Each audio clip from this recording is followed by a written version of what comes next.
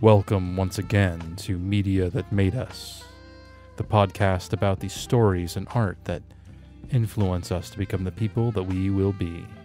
I am your host, Scott Paladin, and I'm joined this week by podcaster and writer Justen Jess. And look, I'm going to be honest with you, most of this episode is us talking about Star Wars, but just in case you think that we aren't cool, we're also going to talk about Battletech. So, join us, won't you?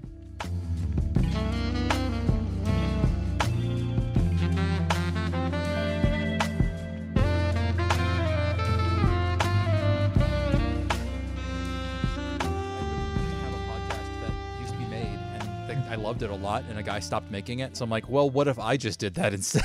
So this Perfect. is just me just stealing off of it. So we'll see how it goes. If someone was to ask, who is Justen? What do you hope the answer is? I hope the answer is somebody who spreads joy. Mm-hmm. I consider myself to be somebody who is who I have a number of talents, but I think that the best ones and the most useful ones I have are about making people either laugh or understand something, or and I think that enlightening people or making their day better is something that I like to do a lot.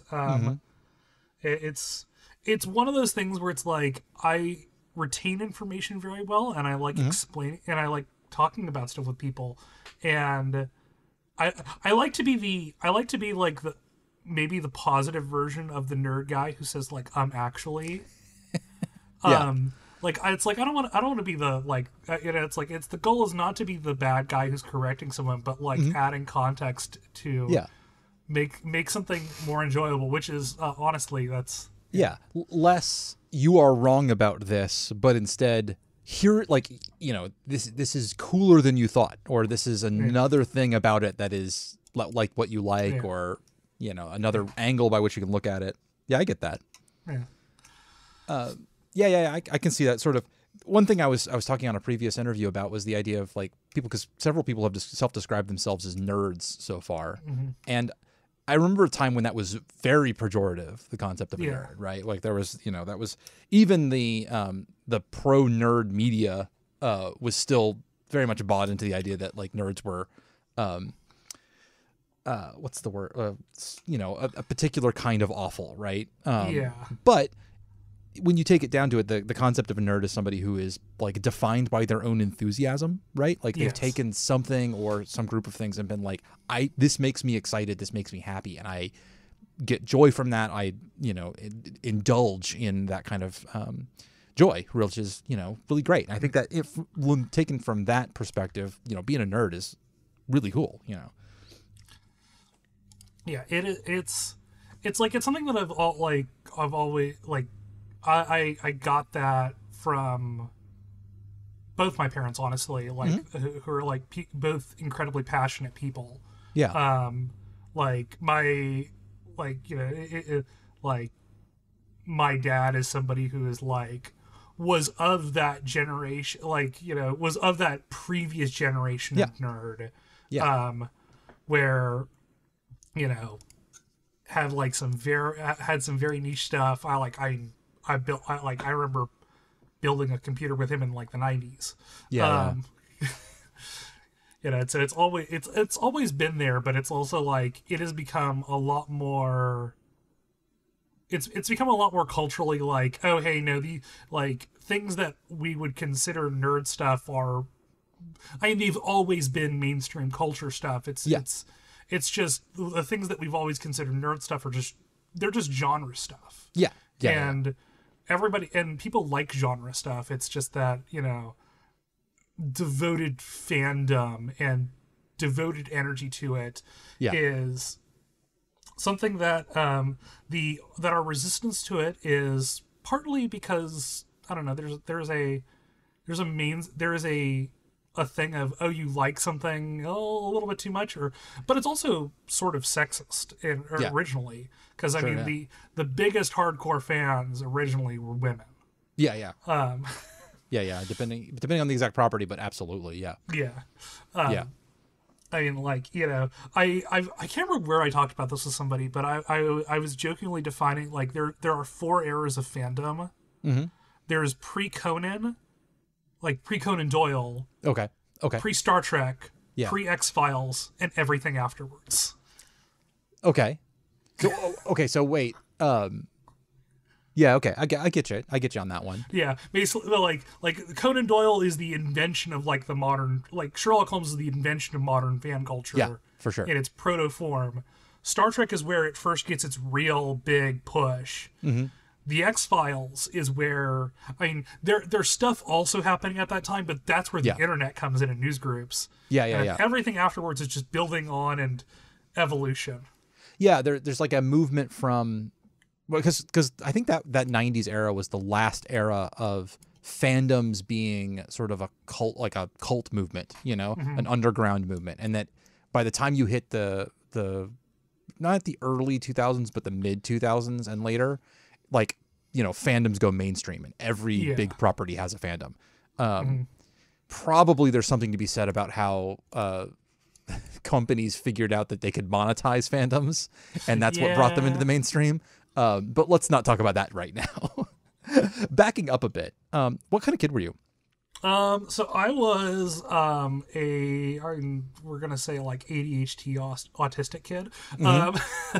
Common refrain so far. So I was decidedly bad at being a kid. I was the person, or I was the kid who was like deeply into reading, and like it's one of those things where it's like it's like I know I watched stuff as a kid. Like I remember watching DBZ, I remember watching Pokemon and Digimon, but I don't remember like being like a huge television kid. And like that's probably just because I'm like forgetting something here.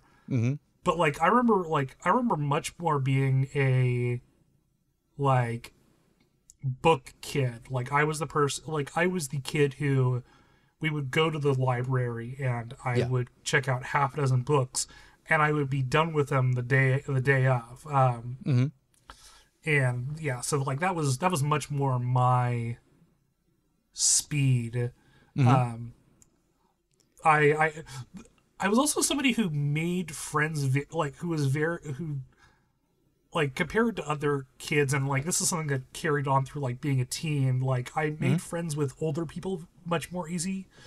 Oh sure, yeah. Yeah, like I remember, like I knew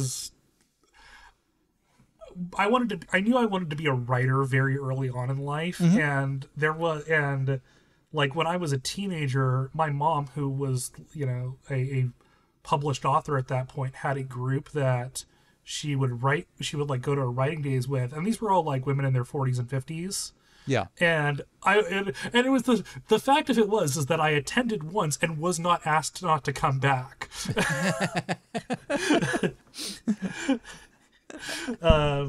You know, and I was also the like stereotypical pleasure to have in class. Oh sure, yeah. I was that poster child of deeply, you know, I was somebody who's like, you know, deeply into the things that I liked and like, you know, was that kind of kid. And like I wasn't a very much of a social butterfly, so it's like reading, and eventually once we like got to that point, I like games were also a huge part of like video games, you mean? Yeah, video games. Yeah. I mean, also board games. Like I was somebody who, like, this is like, you know, this is in like 2001, 2002, before like we get that modern board game. Like there was the Euro game invasion, I'm thinking. Yeah.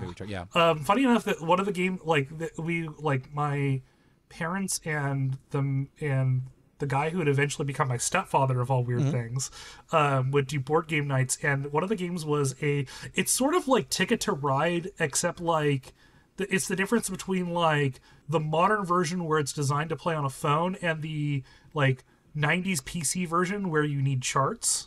Okay. Like we were playing the latter version of that. It was a game called like Euro Rails. Euro Rails, interesting. Like a little. It's got maybe has a little bit of tabletop war game blood in it. In its gene pool. At least a little bit. There would be like, it was like, it had like this dot board. You had like, it was basically you had to build like train lines across Europe. Yeah. And there were like these little dots that you used for like, you know, one dot was however many kilometers. Mm-hmm. And you actually drew on the board with crayon. Like awesome. That's the kind of game we're talking about there. Yeah. If you don't mind me asking, whereabouts did you grow up? I was in Geek Central in the old term of Silicon Valley. Okay. I grew up in San Jose, so like, you know, I used to like, I grew up literally like, if you turned out from our street, there was an old IBM plant. Yeah. One of these places where like there was, like compared to like maybe some other place in the country, like a place that was like very well funded, you know, like there was the like computerized libraries in our schools. Yeah. And, you know, growing up, which was wild. Yeah. So like a suburban kid or suburban. Yeah. There is not a part of Silicon Valley that is not suburban. Yeah. Okay. Like, you know, it's sort of this weird thing because it's like San Jose was farmland. Mm-hmm. Before it just accidentally happened to spawn the biggest industry on the planet. Sure, yeah.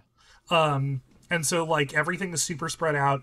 Our downtown is, like, this is the stupid things you learn is, the downtown of San Jose has a mandatory, basically, restriction on how big you can build.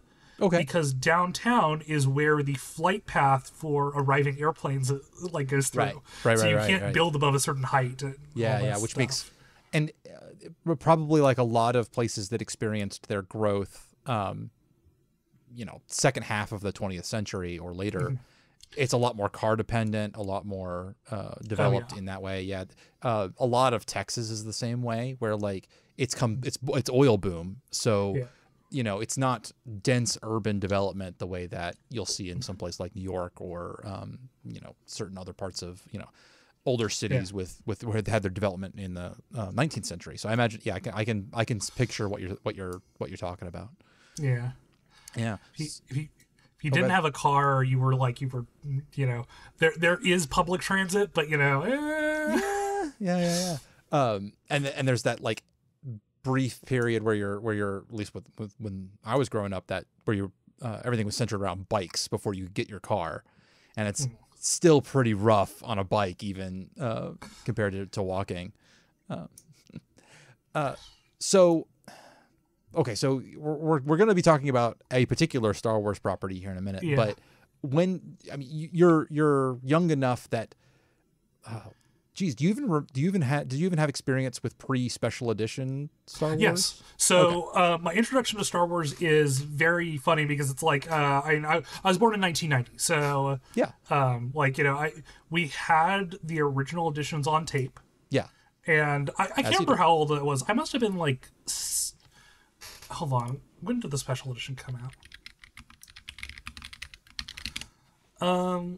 Because that's. It was for the 20th anniversary. Mm-hmm.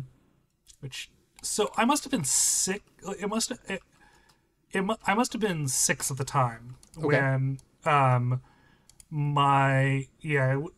was like when my dad's like, oh hey, we're gonna watch my favorite movies. Yeah. Okay. And you know, so we watch Star Wars. I love it. We watch Empire. I'm crushed. I love it. Yeah. And then, out of all the funny things, I noped out of Return of the Jedi. Really? As a child, because I found Jabba the Hutt very scary. Oh, yeah, I could get that. You could have a very glandular response to that particular puppet. That design is something you could really like, whether or not he's even doing anything. Just like I could totally see that. Yeah. Yeah. But then like a couple months later, Dad's like, okay, you're gonna give it another try because it's gonna be because then it was March and Return of the Jedi was coming out in special edition in theaters. Yeah. And I remember there is a specific theater which is no longer present, I believe. It is across the street from the Winchester Mystery House, which is like the only landmark in San Jose. Sure, yeah. But so I remember like the theater was a large circular building, and I remember because it was like a Friday morning showing, like standing in line because we used to do that. We used to do that, children. We used to stand in line for movies, waiting for them to be let in. Have to get your tickets ahead of time, but you didn't have to assign seating. It was just wherever you ended up. Yeah. And no big recliners or anything like that. Yeah.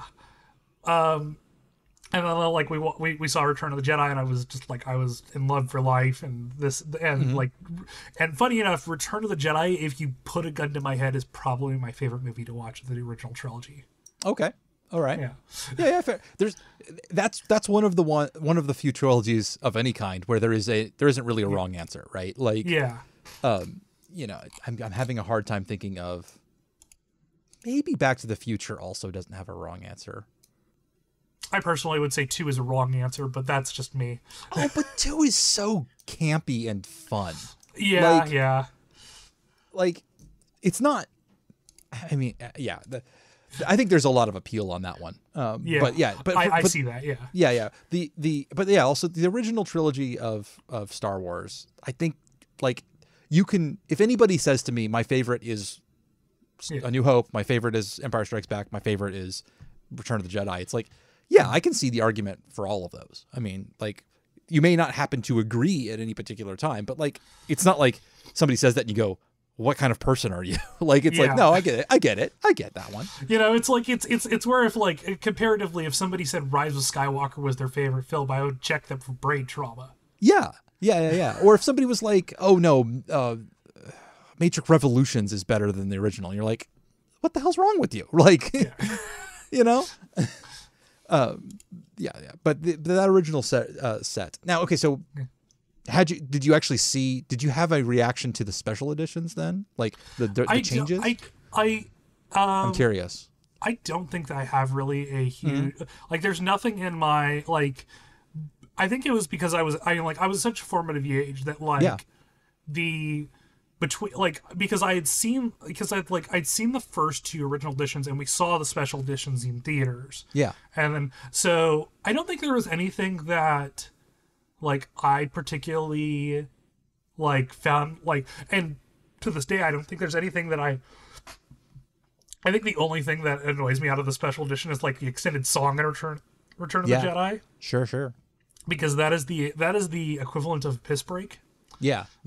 Because nothing happens, and it's like, it's also not a banger. Like, if they had really introduced a banger, like if it had been a bop, like it would be a different sort of thing. But like, they didn't put in a better song. Like, if it had been a good song, then like we'd be talking different things. But it's like, I think a lot of like a lot of the extended stuff in, like, in most of the movies is usually stuff that's like, it's either filling in stuff, or it's giving you a wider, it's widening the camera lens a little bit, like, sure, yeah. Like in the cantina scene, like, you're seeing more aliens and stuff, but like that one, it's just, we want to show off some new special effects.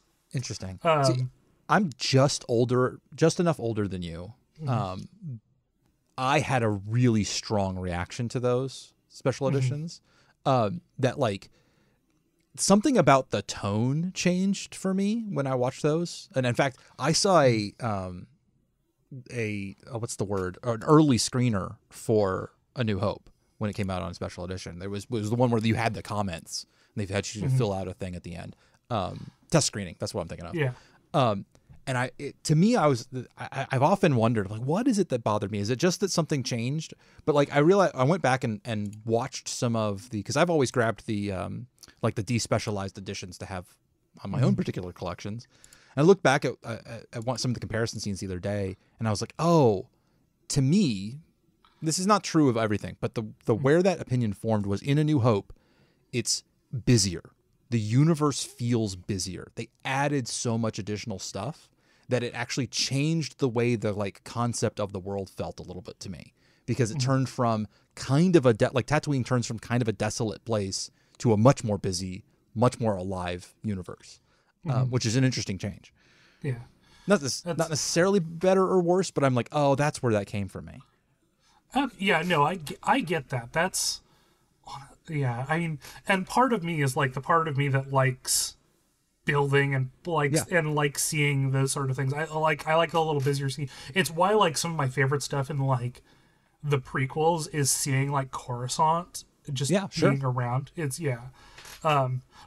Like, so this is the wildest thing. So about 8 or 9 years ago, I was working at a used bookstore, which was, which is a unique place to kind of work when you're somebody who is interested in media. Like, and wish I'd known you then, because at one point we got the Betamax of Star Wars. Ooh, cool. and that would have been one of those things where it'd be like, hey, let me ring up Scott and see if he wants this so we can ship it out to him. Yeah, very possibly. I'd buy a Betamax machine for that. Yeah, that'd be cool. So when did you find the extended universe from there? What was your introduction to the stuff beyond the movies? So a couple things. There are the first one that latches into my mind, it might not be chronologically the first, but it's the one with the heaviest gravitational pull, is the Rogue Squadron game. Okay. Which is absolute banger. I would consider it like sort of a platonic ideal of a 90s video game. Okay. In the fact that like not only like it's fun, but there are also parts of it that are incredibly, unbelievably frustrating. Oh sure, yeah. Part of that was because I was playing it on PC, not N64, because we did not have a game console when we got it. And so I was playing it using a keyboard. Playing a flight sim on a keyboard is the kind of thing that only a child who doesn't know better does. I played quite a lot of X-Wing with a keyboard before I learned better. So yeah, I know your pain. Was Rogue Squadron the one where I'm misremembering, but I seem to recall it being basically like a rail shooter, but no. So there was a game. So the rail shooter was a game called it was called Rebel Assault. Rebel Assault. There were two of them. Yes. Then I'm not. I was sitting there going, Is this really their favorite game? Because that is a wrong answer if that was your favorite game. But that was because I was misremembering Rogue Squadron or Rebel Assault as Rogue Squadron. Okay. It was fully 3D, and it was I think it was 16 missions, and it's all set between, except for the last mission, it's all set between A New Hope and Empire. Okay. And you go around in various ships, blow stuff up. There's there's barely any plot in it. Okay. But it's fun, and it was the thing that solidified that one of my favorite parts of Star Wars was the space stuff. Oh yeah. And specifically the sort of the military pilot side of things. Sure, yeah. Like the two things that are the most core for me are the space fighter stuff and the Jedi stuff. Okay. It's like those are the two ones for me, and so it's like Rogue Squadron sort of like it's like is that game where I probably have I don't know what number you would read to me if you were like an omniscient deity who knew exactly how many hours I put into it. Yeah. But whatever number you would say, I'd say that's right. Yeah, unless it was super low, right? As long as it's a ridiculously high number, right? Yeah. And so then I started off with going to the library, because it was like I would see stuff, and the pickings for young adult Star Wars in like the late 90s were not great. So there were two main ones. There was a series called Galaxy of Fear, which was Goosebumps but Star Wars. Like literally, that's what it was. It was the most shameless ripoff of Goosebumps. Awesome. And they had like these holographic covers, which were chef kiss. Lovely. With like the author of those was clearly having the most fun of his life, because he was I can't remember who wrote it, but like they said like in an interview, I basically had a mandate from the publisher to end each chapter on the schlockiest cliffhanger I possibly could. Awesome. Which is great. I wasn't a huge horror fan at that point, but it was like I devoured them up. The other was a series called Young Jedi Knights, which was about Ben and Leia's kids. Yeah. And it's by, Kenneth Anderson, who wrote a bunch of other Star Wars stuff. Yeah. And his spouse, whose name I cannot remember. Okay. Or maybe not spouse, but Rebecca Moesta. That's what it was. Okay. Oh no, it was his wife. Okay. But they're fun, but they're also sort of like there's not a ton going. There's not a ton of depth in them. Yeah. If I recall, and maybe this isn't that particular series, but at the time when I was still reading the extended universe stuff, you could tell that at LucasArts Publishing Central, they did not know what to do with those characters. Like, the solo kids, they're like bouncing back and forth by characterization from book to book. Like nobody had laid out a plan on that one. Which, frankly, that's actually a pretty good. So you could apply that idea broadly to the extended universe. Is that it often was bouncing back from author to author about whether or not something was going to happen or not, or if the character was going to be useful or not, or get treated well or not.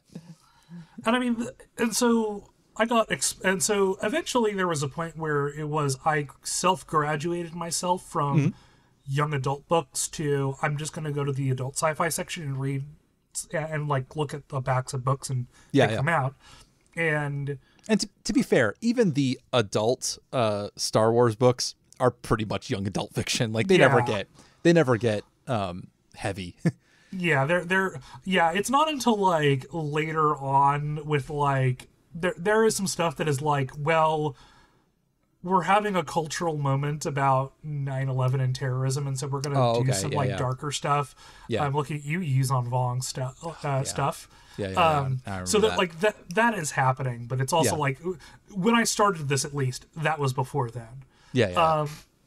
And so I mean, overall, I don't know when I originally when the original point where I got to the X-Wing books were. Because it's like there's that point where it's like where it was like going through a bunch of stuff and not realizing that like where anything fit in the chronology, because this is before fan wikis really existed. And the only way you could tell like what had been published was on the inside cover. On like the check these out also.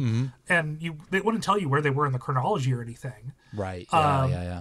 Which is which I think is something that we have lost as a culture of just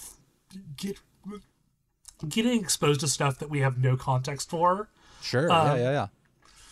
But and so it's like, you know, there's stuff that was like Darksaber, which is a book that about the Hutts trying to build the Death Star laser on a budget.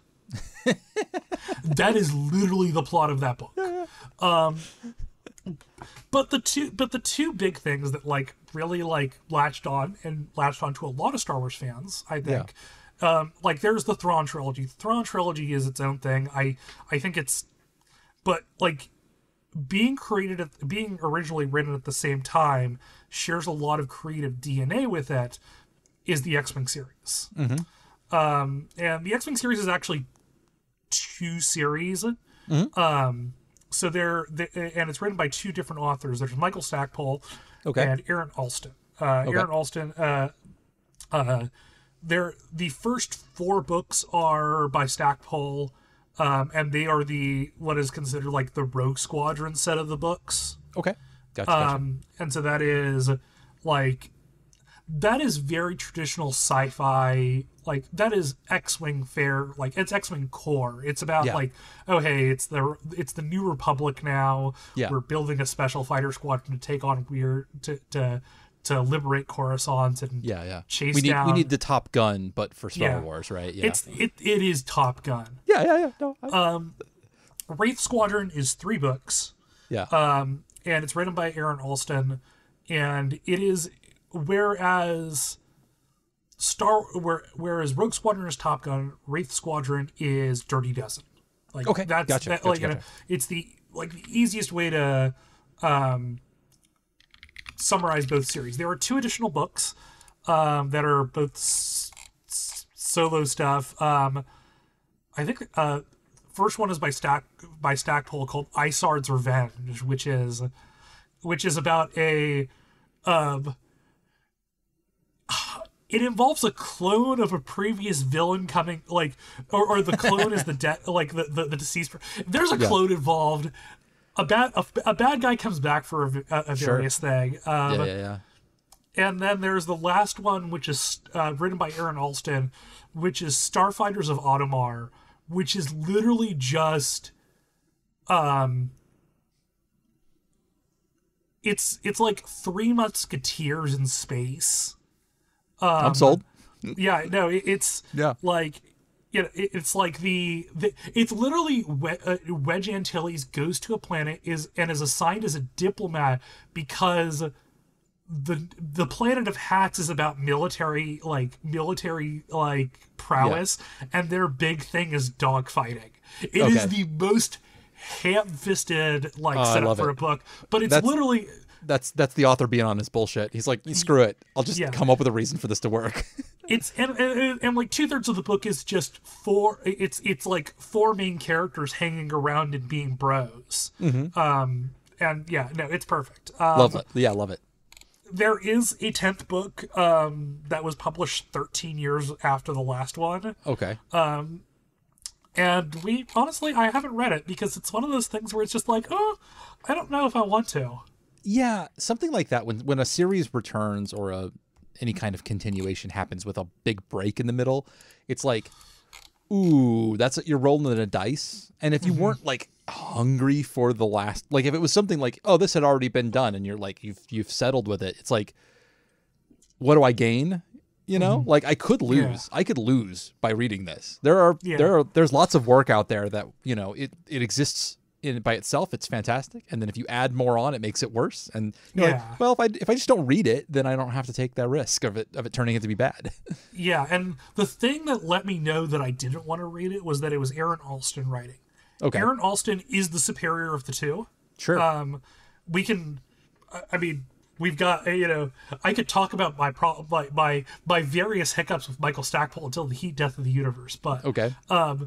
But like Aaron Alston is the better writer, but he is also the one who I think was maybe the first writer who I could say did this, of like reaching into your chest and just like full on Mortal Kombat ripping out your heart.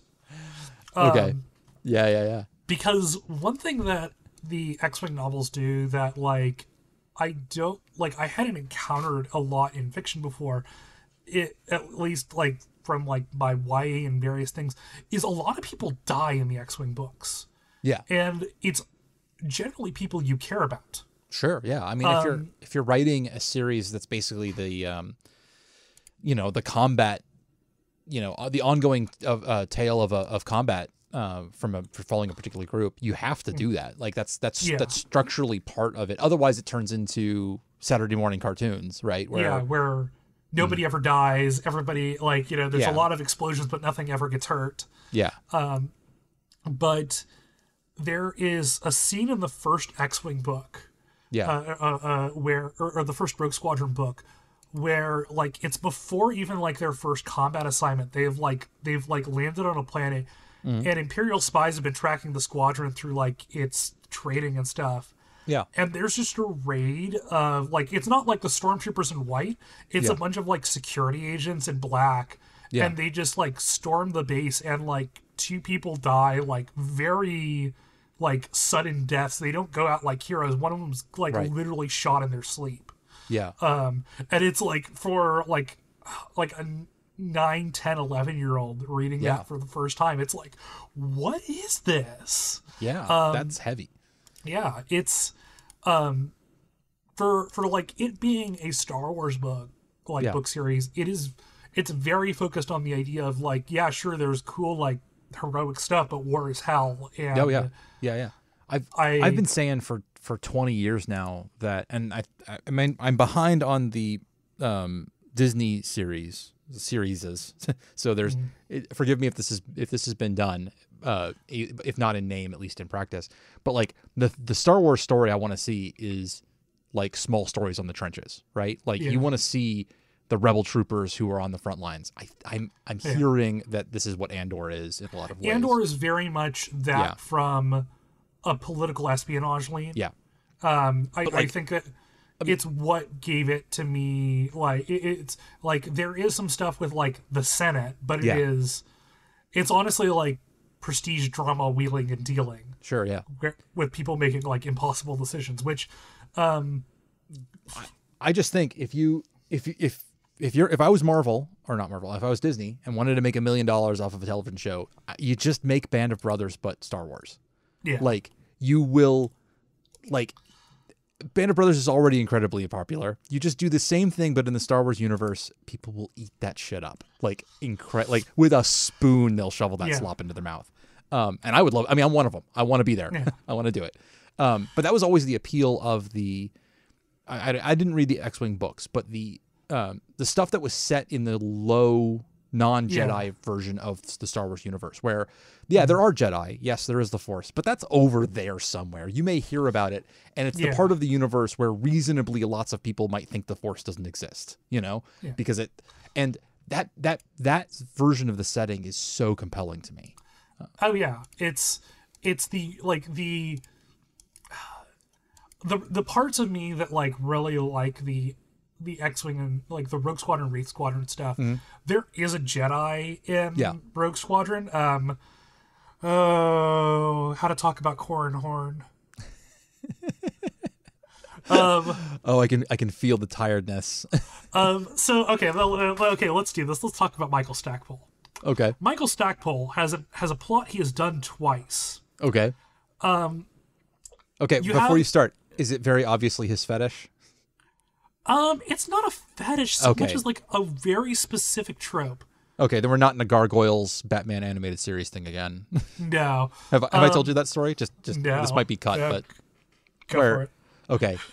There's an episode of Batman the animated series where a mad scientist turns Catwoman into a like anthropomorphic Catwoman. Like she turns into a furry, and she has a romantic relationship with a large black cat man, like Panther Man, right? And they have like a whole, not like the kind of a tender moment at the end, and then she goes back to being a human, blah, blah, blah, blah. So, okay, that's weird. And then I'm watching Gargoyles a few years later. And in Gargoyles, a young woman is turned into a orange Catwoman, this time with wings. And so is Elise Maz's brother turned into a large black cat man, and they fall in love. And I'm like, what the fuck is going on here, man? And I looked it up. They were not written by the same person. They were written by two different people who were married to each other. Okay, that is so much better than it being written by the same person. Isn't it, though? I know. That's the only thing I know about these people, and that is too much information. Okay, I'm sorry. I derailed this. Please tell me about Corran Horn. So, God, must I? So Corran Horn is an ex-cop. Okay. Though I will say that Corran Horn is assigned to cop at birth. Like he has that energy. And throughout the series, like it's one, he figures out that he is a Jedi, but specifically from a line of Corellian Jedi who don't play by the rules and have their own traditions.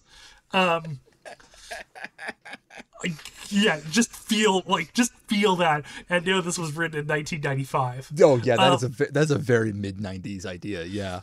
Yeah, and he's a good pilot border, Yeah. and if he puts himself into it, he can be great. So he has I gotta get the woman's name right because God knows nothing else respects her. Okay. Okay. His romantic interest throughout the series is a woman named Mirax. Okay.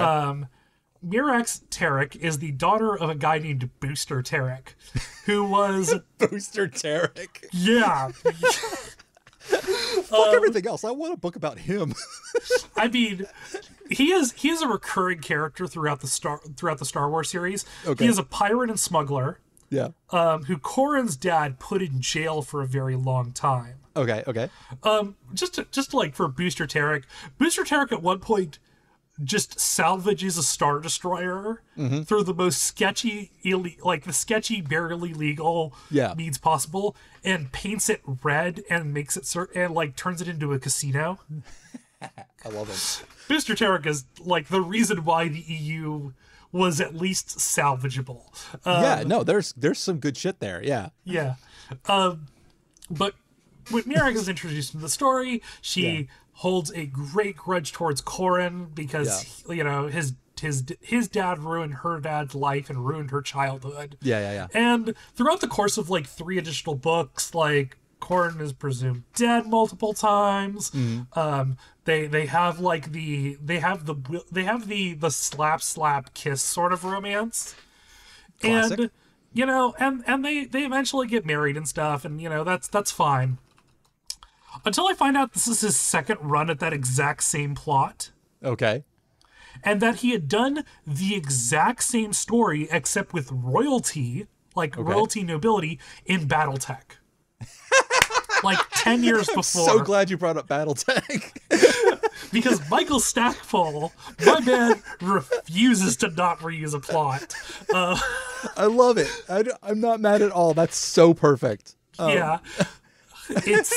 It is reading this. I was in my college days, I read a bunch of Battletech books because I turned out to be a glutton for punishment. Oh God, I'm so glad because now we get to talk about Battletech too. So we're gonna hold off on that for a sec. But yeah, and then I was reading this, and it's this seems familiar. There are specific plot beats that are being hidden, that were ringing a bell. That I was oh shit. I mean, what's the chance that a Star Trek fan is also going to read some Battletech books? Man, it's totally, that was not a risky move at all. I love it. The one thing I will say is that there was an X-Wing miniatures game that that Fantasy Flight does. I heard good things about it.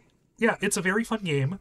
I consider one of my greatest things to happen at a con was getting Michael Stackpole to sign my Corrin Horde card. Because Corrin Horde is a character who I would say he is I would say the between the first 4 books of the series, he him and Wedge have sort of equal narrative interiority. They're the co-protagonists of the book. Yeah. They're both the POV character, so to speak. Yeah. And no character. I don't think there's a character that I lovingly hate more than Corrin Horn, because over the course of it, because this happened to basically everything in the old BU. Became he eventually became a Jedi Knight. Yeah. But doing it in his own badass way in another book that Stackpole wrote that was literally written in the first person. And let me tell you, 300 pages of Corrin Horde interiority was it's enough to induce a gag response. Yeah, there was definitely a thing where every protagonist, every cool smuggler or pilot protagonist had to turn into a Jedi at some point, right? Yeah. Over the course of however many series, it happened to the Dark Force, what was his name? Kyle Katarn. Kyle Katarn. yeah, it's like they just were like, well, make him a Jedi. It's got to happen eventually. Yeah. It even happened to the protagonist of the X-Wing video game strategy guide narrative that existed. Oh, gosh, that's so funny. Which I do not. We're talking about influential media. This book lives in my brain for no goddamn reason. This is the official strategy guide for the original X-Wing DOS game, and in between the various, like, here's how you defeat this particular mission, and here's some strategy tips on how to do it. Somebody had written a narrative centering around a character named Kian Farlander. Oh yeah, because they just decided to take the formula for how to make a Star Wars name, right? And yeah, of course, like over the course of his thing, he's like, oh well, it turns out I'm also kind of a Jedi too. It's like, I want what they were smoking in the 90s, like Lucas Creative. yeah, it's such a dumb thing. Like, why did this even? I guess maybe just they needed to pad out the book. They're like, let's just put some more stuff in here. There is something about like the 90s Star Wars where it's like they're taking this very raw sort of like there's there's 8 hours of movie there if you're being generous. Yeah. And like there's like a hold on it for like 15 years. Yeah. After A New Hope, and like the only thing that really comes out like between like A New Hope and the early 90s are some comics. Yeah. Which and some books. Yeah. Yeah. But then like once you hit the early 90s, they're like, let's turn on the merch machine. Yeah. And like the other thing that like really like I think it gets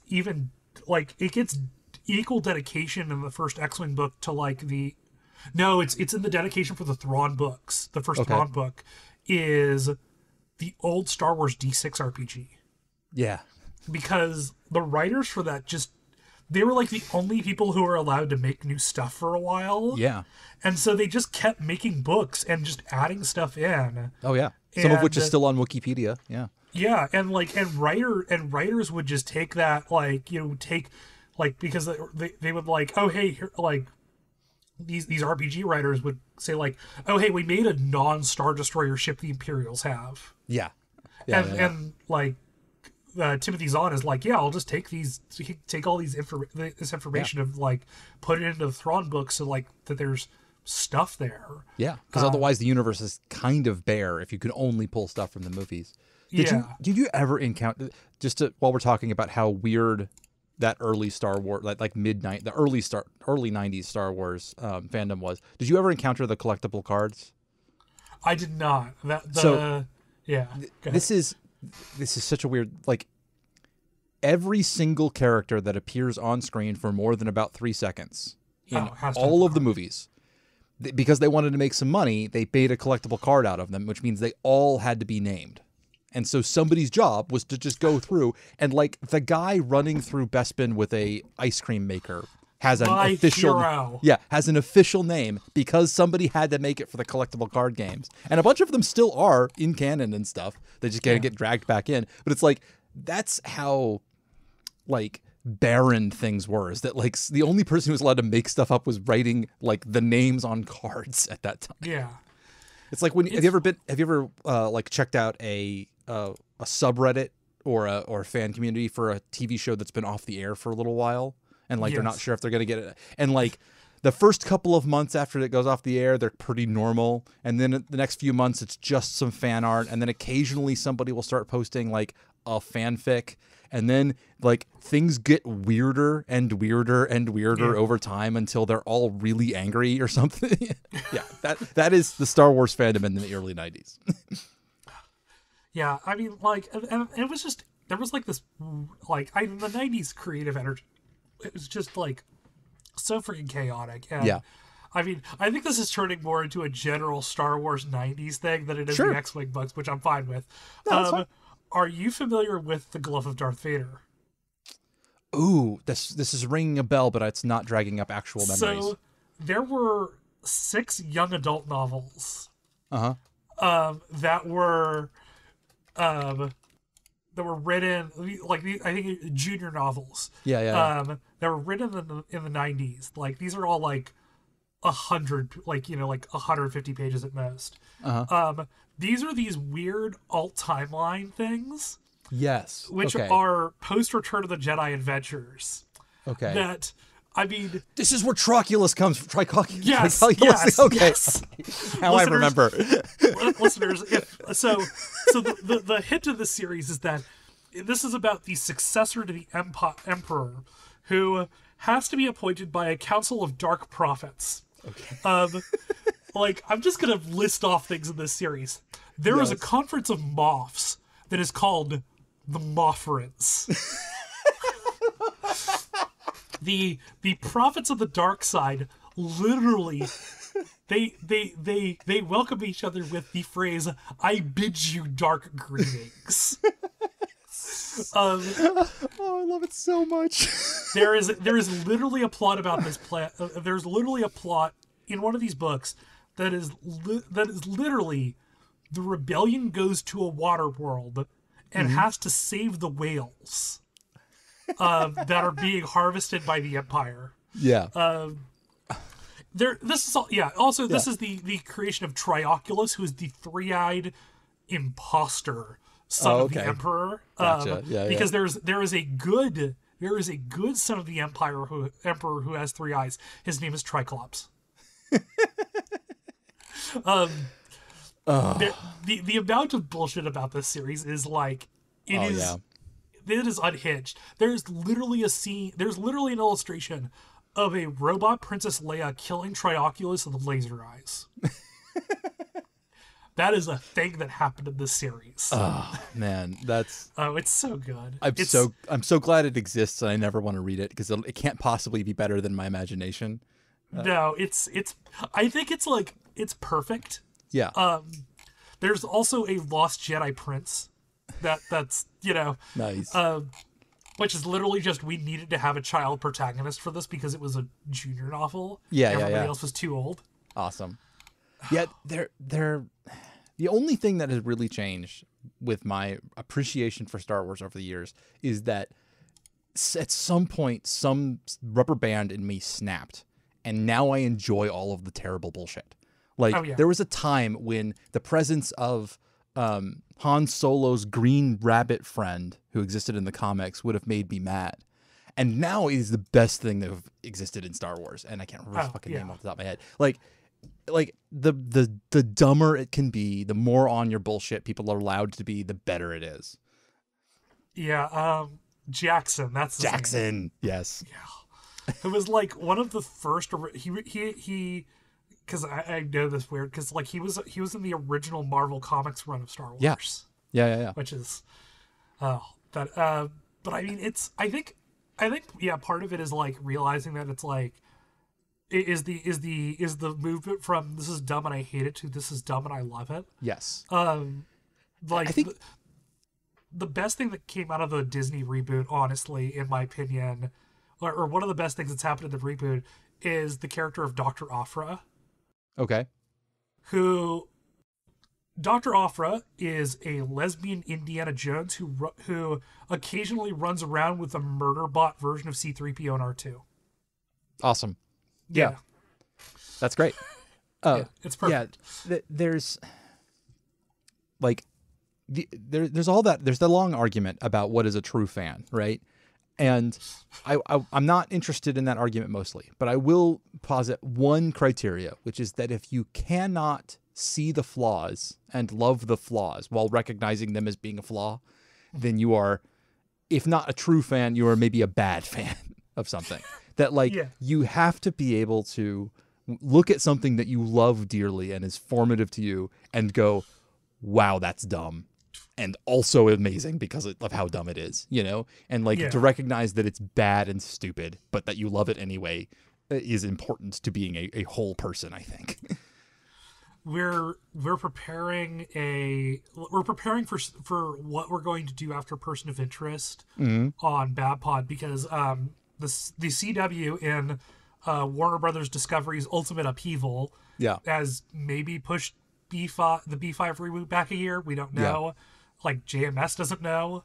Yeah. But so we're having to find another series to cover time. And like there is some stuff I'm like, I know that we're going to have some rough patches in like the first season or two of what we're doing next. Yeah. But honestly, it's all stuff that I'm going to be able to laugh at. Yes. So, you know, it's like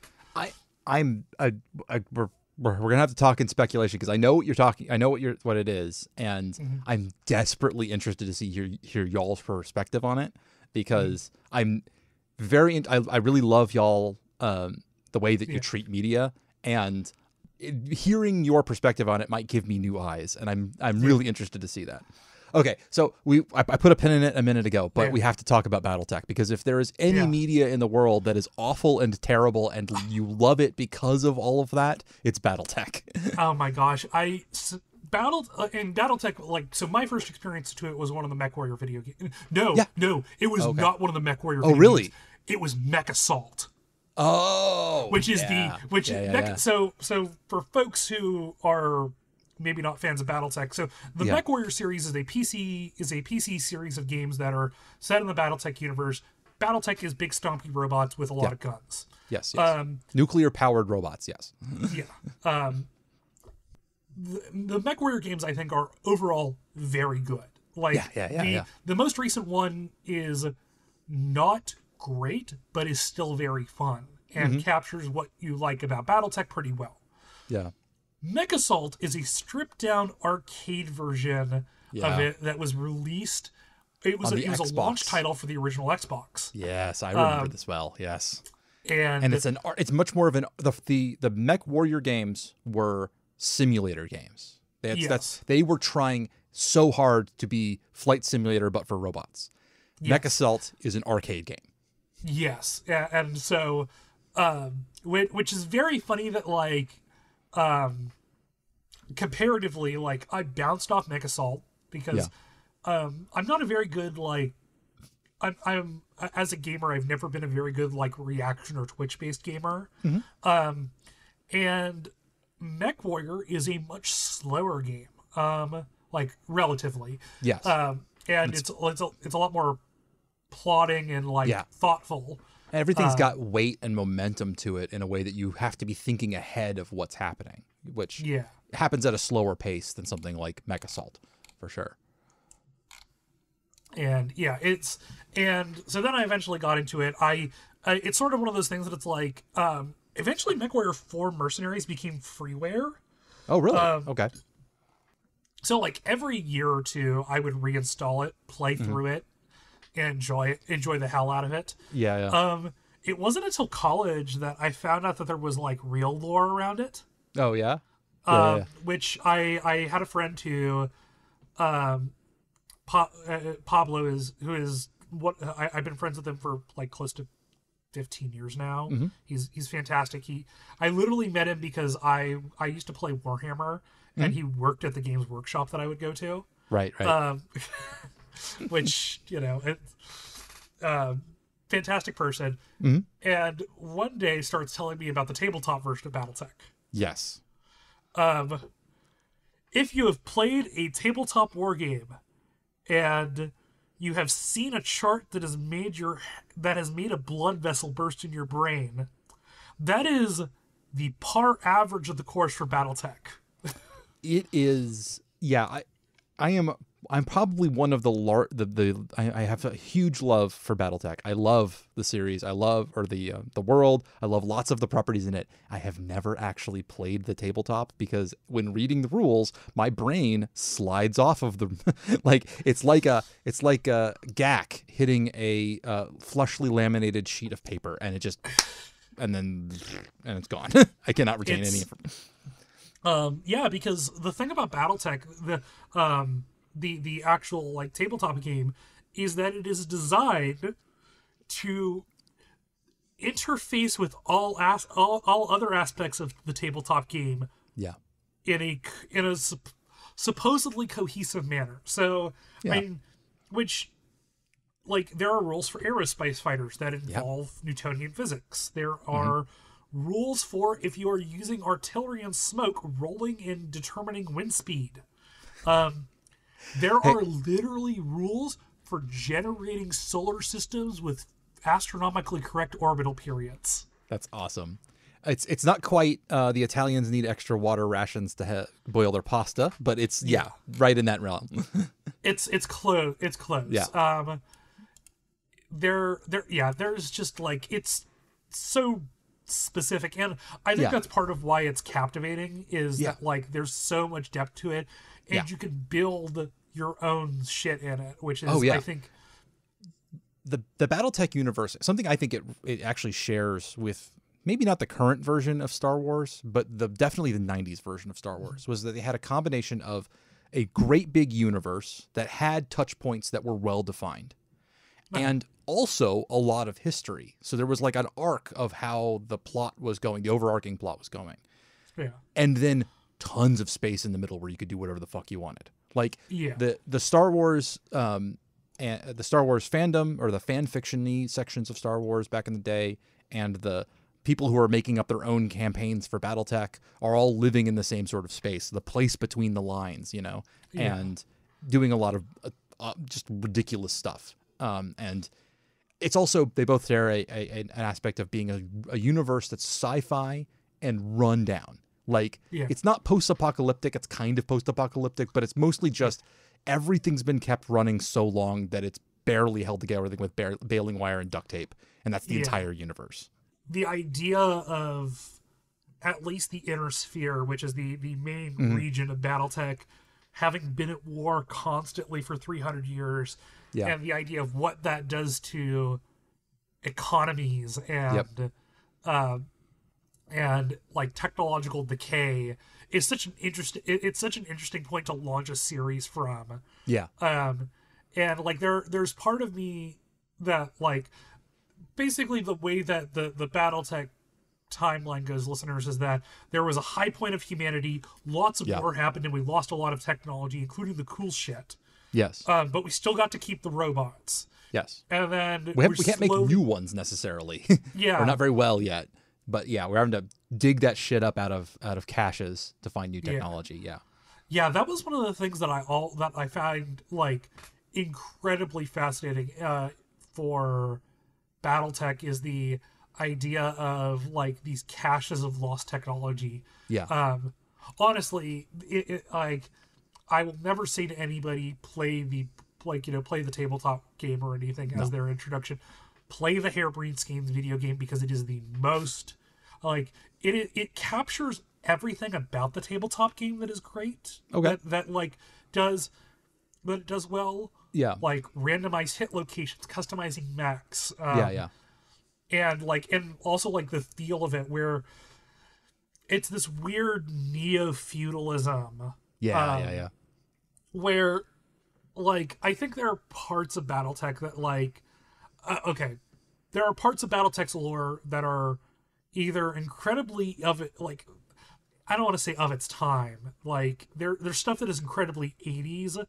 And there's and with that, especially in some of the earlier stuff, there's a lot of Orientalist.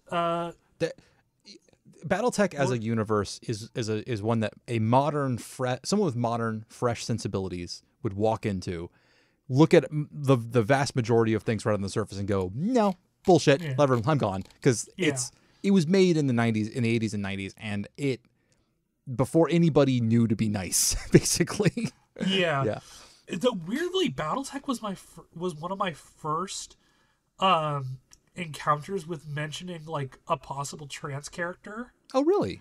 There was a point in one of the books where they're trying to identify a leader who's appeared out of nowhere and is kicking the ass of people, and like the spy network is like, we can't figure out who this person is.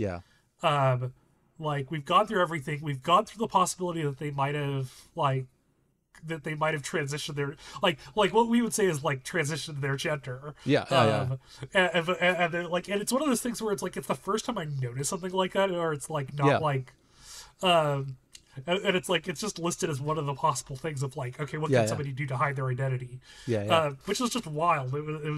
It's in a book that was written in like 1987 or something. Well, like, it's so weird when sci-fi authors do that, where they don't put enough thought into it to be bad about it yet. Like Yeah. they mention it something like that so offhandedly, and surprisingly treat it relatively neutrally because they didn't have time to be assholes about it like they would have been if they'd spent any time. Yeah. I think like modern BattleTech writers, which is strange because apart from like modern BattleTech writers have actually done, I would say, fairly well to adapt to modern sensibilities, with the exception of a couple of people who have been excised from creating stuff from there because they have been proven to be bad people. Good. Like good. I think that like overall it's a series that has tried to at least do better, and like the Harebrained Schemes game is like it's like it first thing it does is it presents a very non-white BattleTech, which is good. Yeah. Like the main noble family of the central polity that the game is centered around are, I believe, Pacific Islanders. Oh, cool. Yeah, or like primarily, and it shows a very good, and like it shows a well fleshed out 31st century, which is like perfect. And it's also one of the first games I encountered, at least like in like, I wouldn't call it a AAA title, but it's like got that flourish. Yeah. Of being able to like select your character's pronouns and having a they them option, which is awesome. Cool. That's cool. Yeah.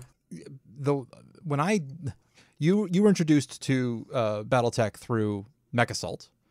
Yeah. It's entirely possible that my first BattleTech was MechWarrior 2, the original MechWarrior 2.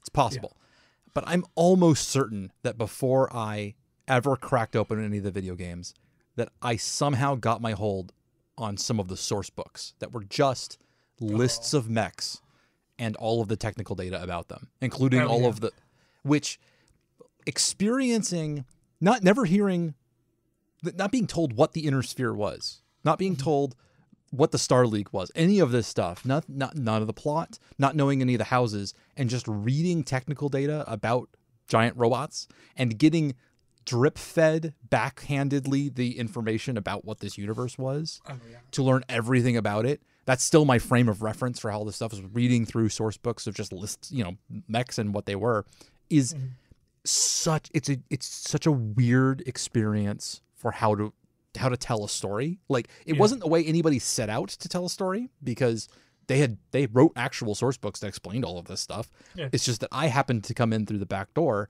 and it's I to this day am still kind of low-key thinking about, could I do this on purpose, right? Could I just write dry ass wiki articles about technical data of things and end up flushing out a whole universe for it and telling a story through it?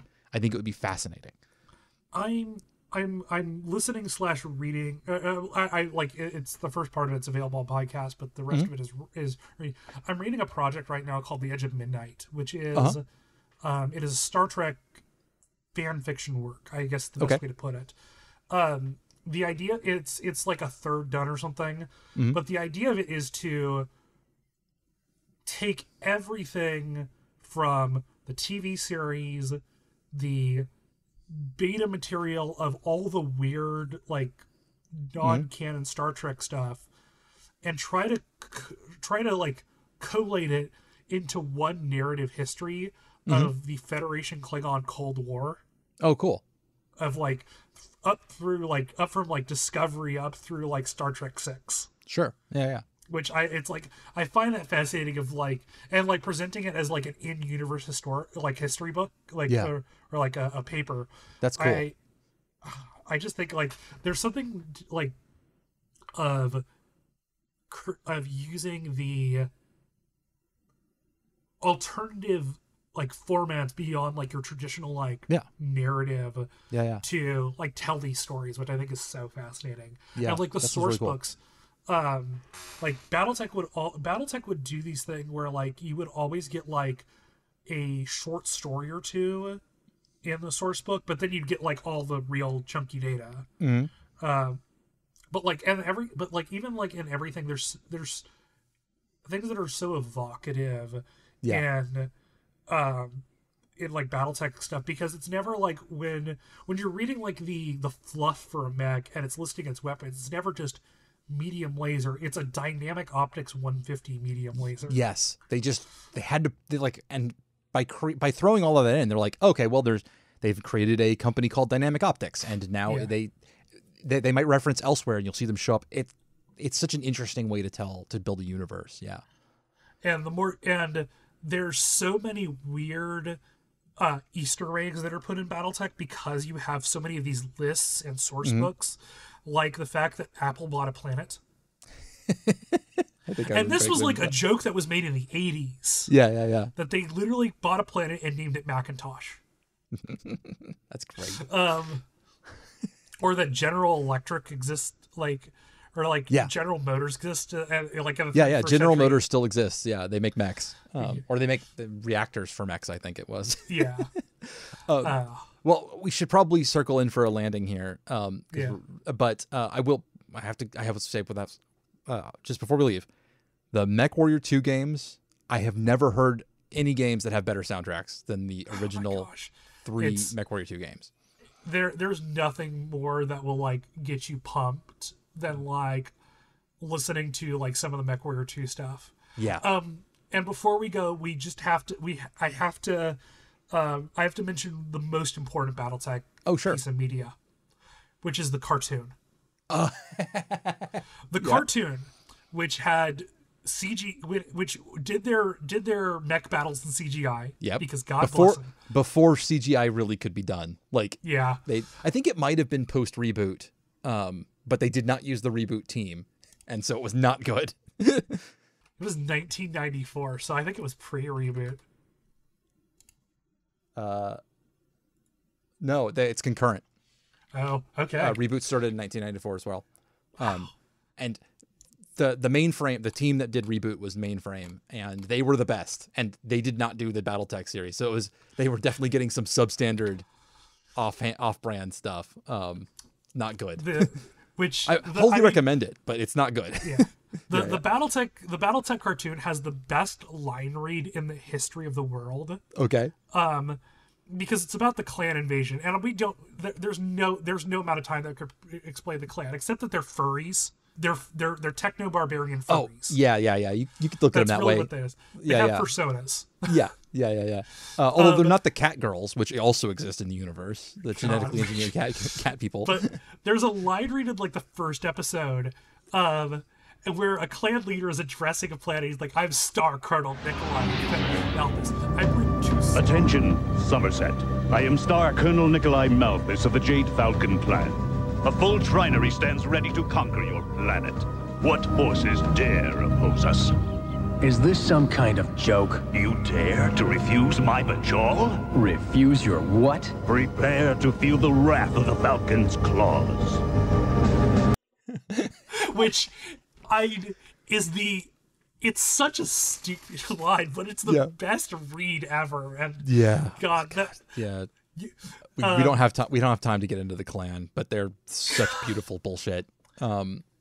Yeah. Okay. Now I gotta just end it. We gotta punch it. I gotta hit the eject button because we'll be here all fucking night. There is literally the nuclear option of podcasts is a Battletech lore podcast.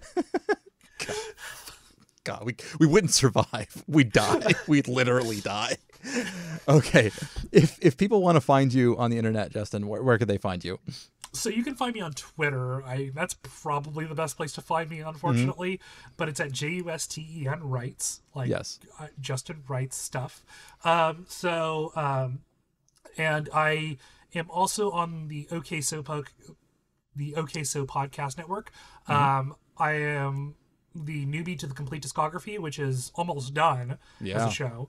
And I'm one of the hosts of the Babylon Project, which is presently, we were originally a Babylon 5 podcast, and now we are watching the criminally underrated Person of Interest. Yeah.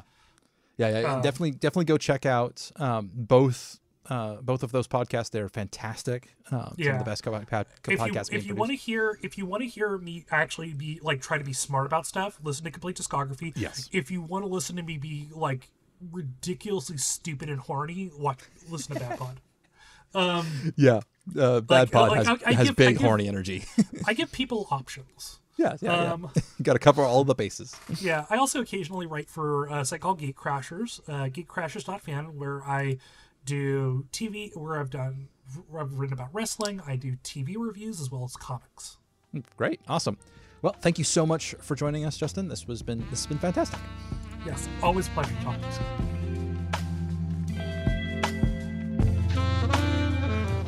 Well, that does it for another episode of Media That Made Us. Thanks again to Justin for coming on and, well, frankly, being totally on their bullshit with me. You should head over to the description of this episode and find their podcasts and other social media links. If you've been enjoying this podcast, perhaps you'd like to let me know. I am Scott Paladin on just about every place where Scott Paladins are. Or you could head on over to patreon.com/curseknowledge and throw me a few dollars. Help keep the lights on around here. This has been a production of the Library of Cursed Knowledge Podcast Network.